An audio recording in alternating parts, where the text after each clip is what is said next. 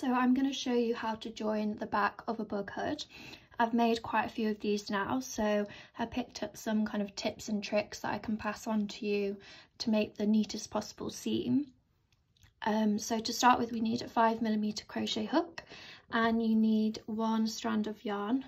To make the bug hood you use 2 strands of yarn held together, but for this seam we're just going to use 1, and that's aran weight yarn.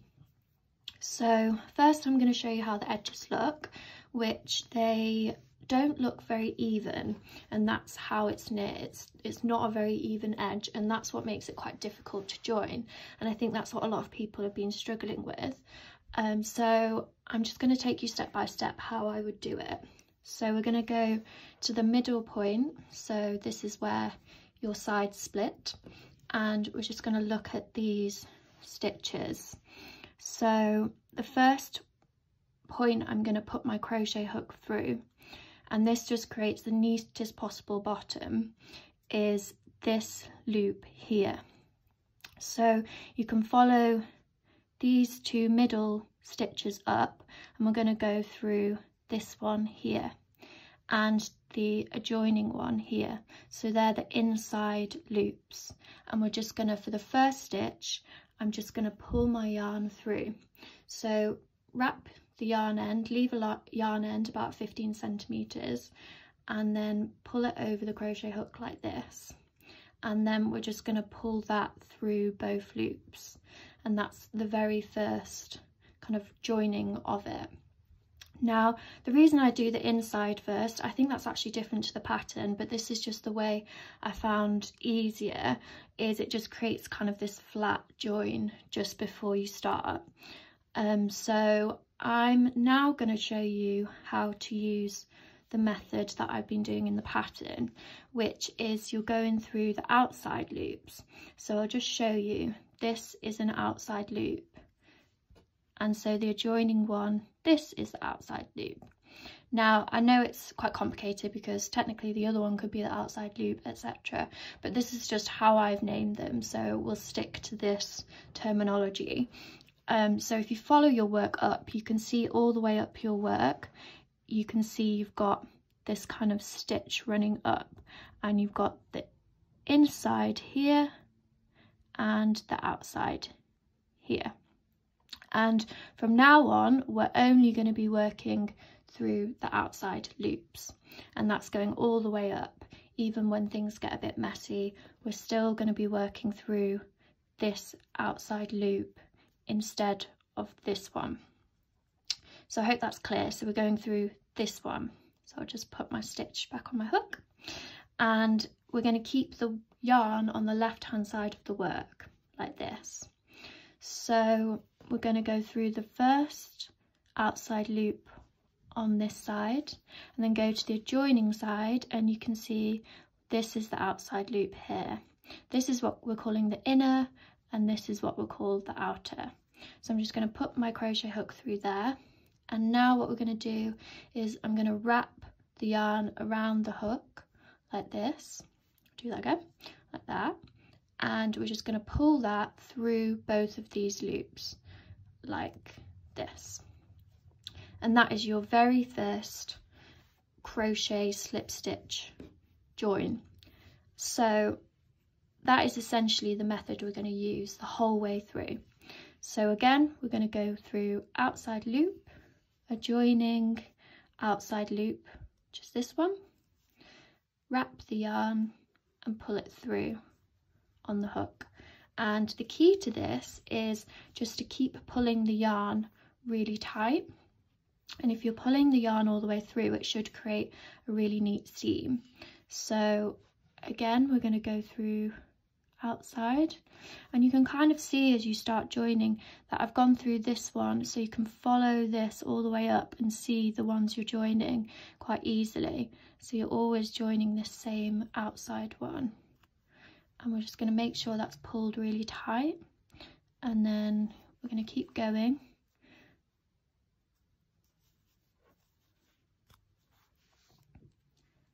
And always going through this one, and always going through this one.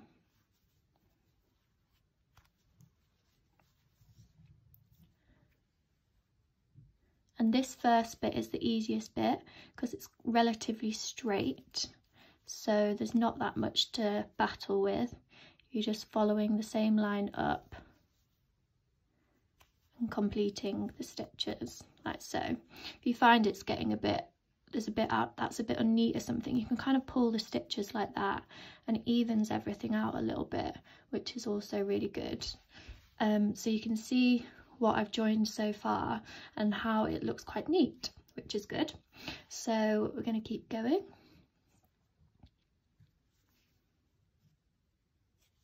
Just keep joining the loops. I must admit, when I first did this seam, it looked awful. It took a really long time to kind of perfect it. So I'm hoping by showing you on video, you guys will be able to make it perfect the first time.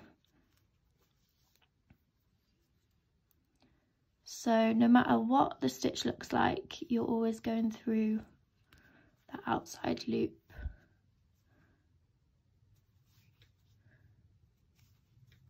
And just keep pulling, make sure this yarn on your left is quite tight, like this.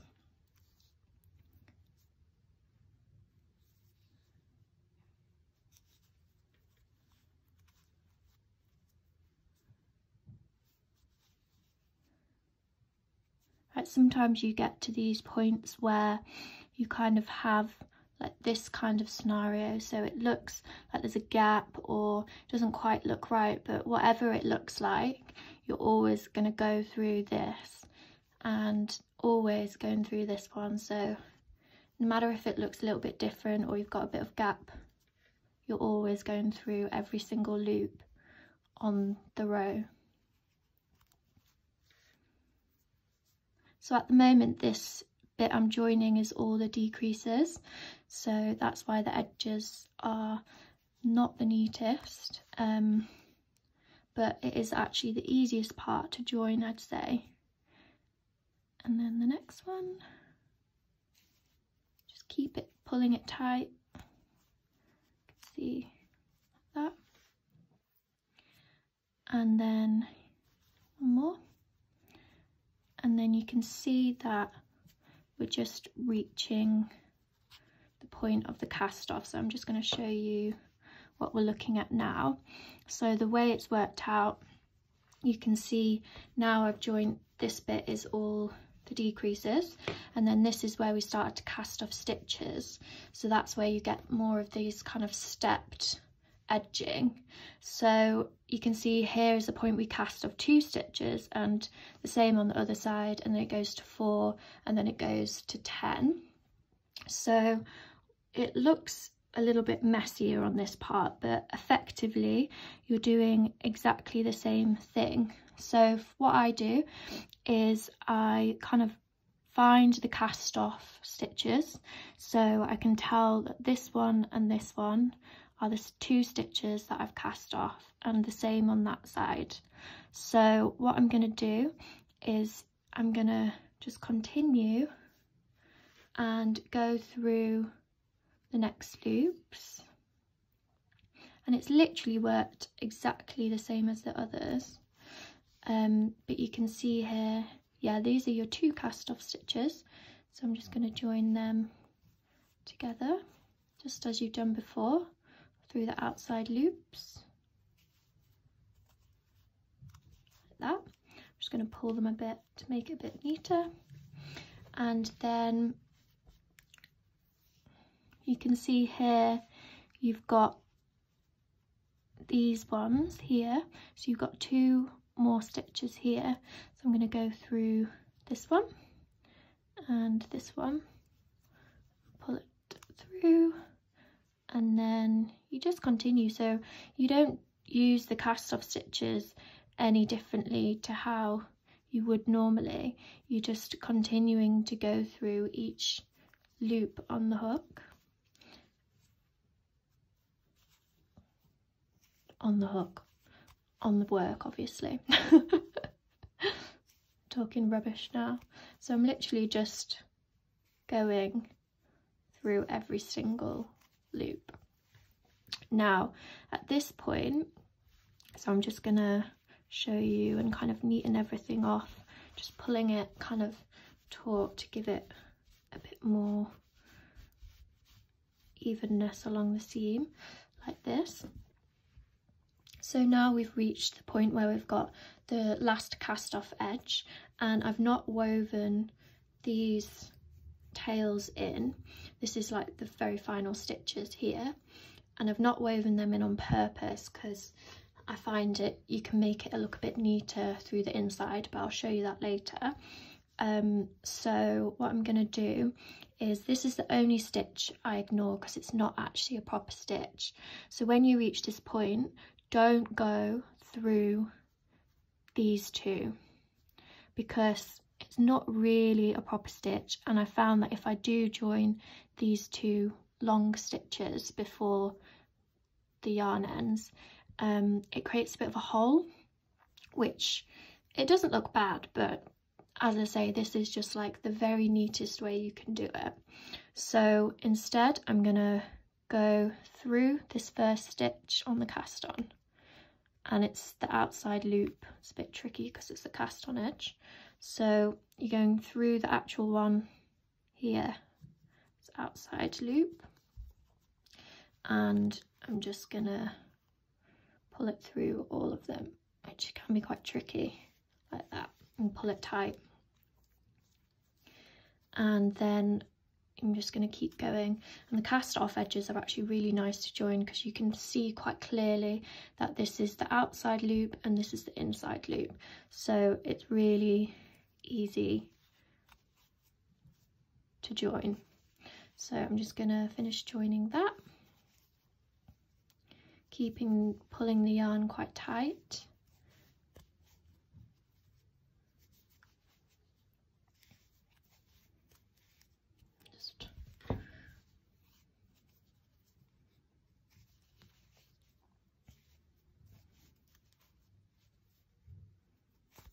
Ooh.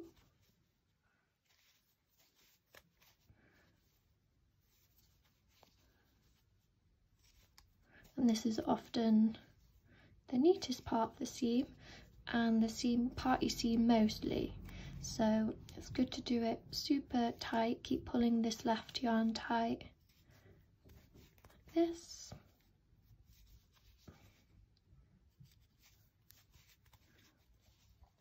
And then when you reach the last stitch, what you can do is just get your scissors, cut the yarn, leaving a bit of a yarn tail about 15 centimeters, and then you can just pull on this loop on your hook until it pops out, like so. And as you can see, we've created this really neat seam, and when you pull it this way, you can see it's taking a really nice curve, and you've not got any of those wobbly bits anymore. I'll just show you on the inside when I sew these two ends in.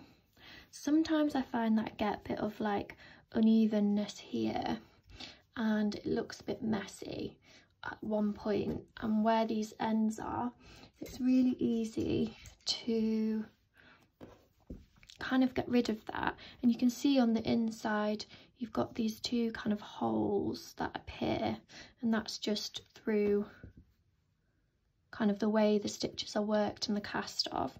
So what I'm going to do is I'm going to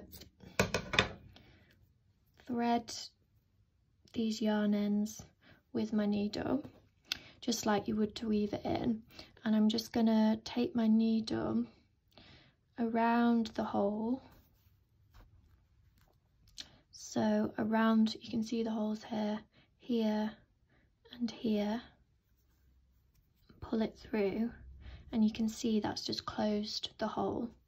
And then to weave it in, I'm just going to weave these through here, because it's quite a nice little bulky section that your yarn tail can kind of disappear. So I'm just going to cut that, and then do the exact same on the other side.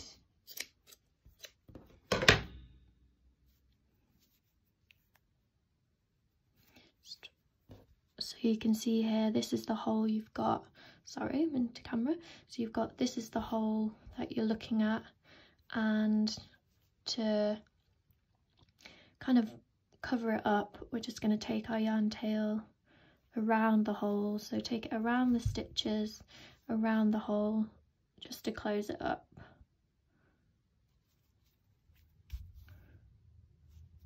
And then do the same thing and just weave them back down the seam. That wasn't a very neat one. And then you can just chop that. And the great thing about this seam as well is it creates such a flat kind of surface inside.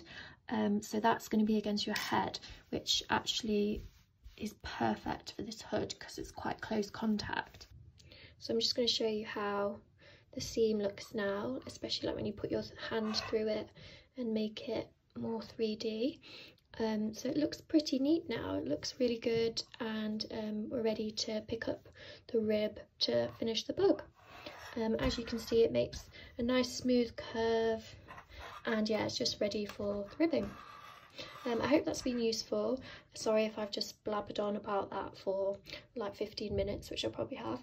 But yeah, I hope that helps you guys join the seam. And yeah, tag us in your bug hoods as always. Thank you, bye.